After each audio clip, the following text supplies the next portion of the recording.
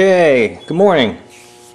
What we have as a project is about 5 years ago we purchased a big old barn that was left over from a whiskey distillery named Dillinger Distillery located in western Pennsylvania.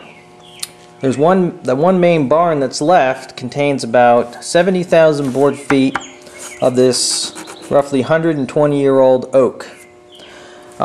This oak is really desirable for flooring, but in order to make it into flooring we have to cut it along the edge all the way down. This is a very short piece.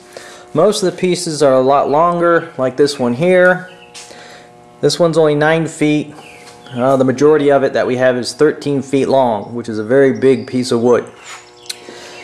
There's two problems cutting it into flooring. One is it's very hard as far as wood goes, and two, as you can see with this piece, it has a lot of the old-fashioned cut nails in it.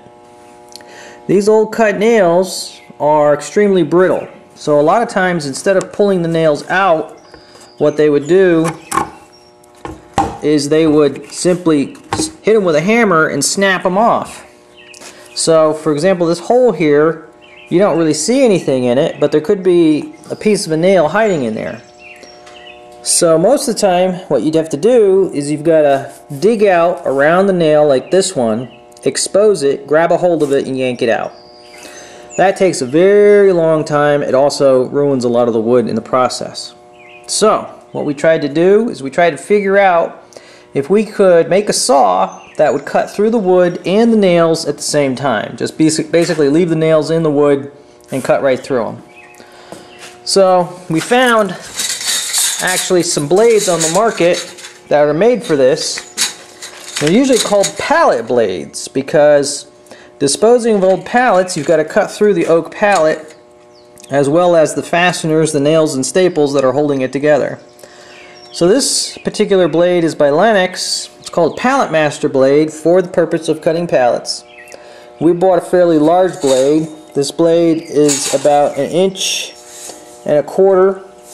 wide and somewhere around 0.042 inches thick.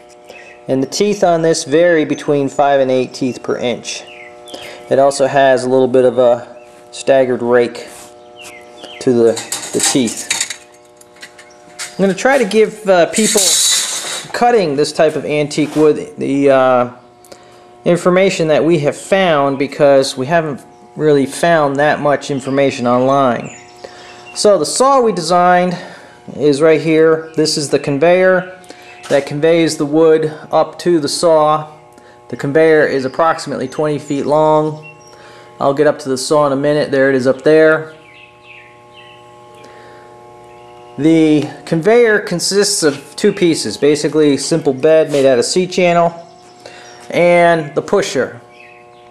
The pusher is right here. This is just a sacrificial piece of 2x8. It is designed to push on the wood and keep it going up into the blade. It's powered by a chain. There's a chain front and back. Here's the back chain. Chain travels through the tubes all the way up to the saw. Here are pinch rollers to guide the wood into the blade. They're adjustable. This pinch roller is fixed.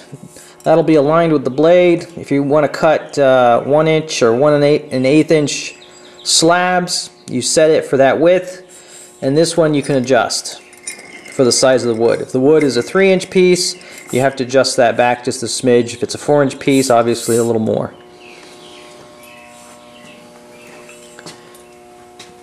Here's the power plant for the pusher. There's a pretty basic DC motor. It's a geared motor. Doesn't go super fast, but that's even geared down even more through another gearbox. This gearbox is a 20-to-1 gearbox, which comes out here, and this is a slip clutch in case we hit a big nail in one of those pieces of wood. It won't continuously push the wood into the blade. That would obviously snap the blade, so this is a little bit of a safety device to keep us from snapping blades. The clutch will slip, keeping the wood back, not putting as much force on it. Here's the same Pallet Master blade. This is the saw. Saw is a pretty basic design. It's about 7 foot tall. It's a top guillotine design. The top wheel can slide back and forth. The tension is placed on the blade by that jack screw up there. It's a 1-inch jack screw. We can put enough tension on the blade pretty much to snap it if we wanted to, but obviously we don't. It's a 45-pound lifting plate. We converted that into a pulley for this saw. Took a little bit to do, but not too bad. We had to dress the outside edge. We had to drill some relief holes to balance it, and then we had to taper the inside in order to fit it to the 2-inch shaft. The blade comes down. We have it fixtured with some blade guides. We have it fixtured between a couple of cam pulleys. There's also another cam pulley in the back for back pressure. And we have an identical setup down below. There's the bottom pulley hanging out down there. It's a little hard to see.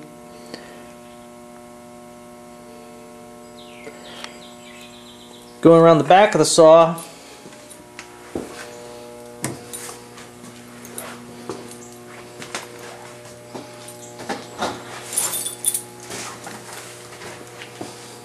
there's the top with the jack screw sticking out the top.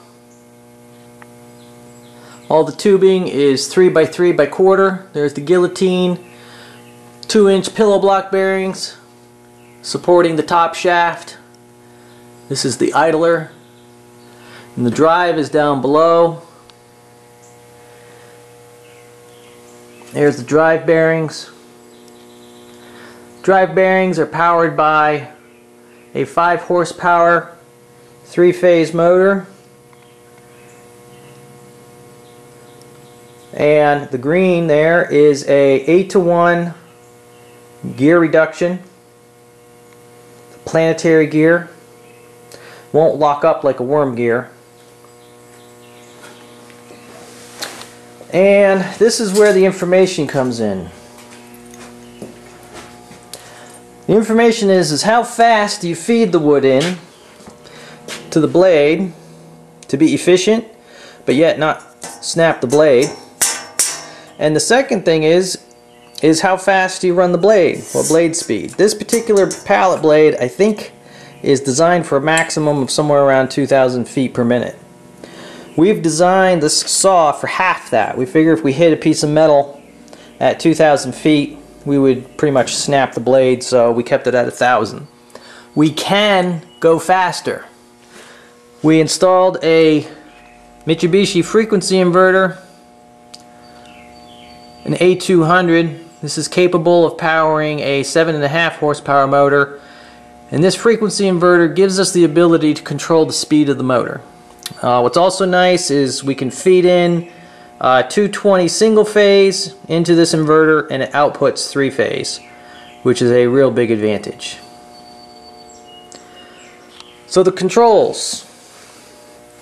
Controls we mounted on a podium, so the podium can be moved. We'll eventually bolt it to the floor through that plate. There's our cord bundle, which we'll tape up when we're done, and when it's in its final location. So the pusher is on a dial, so we can change the speed of the pusher. We can make it basically 0 or about maybe, I think it's probably about 4 or 5 feet per minute. The saw just on or off, and we can also control the saw speed with the inverter.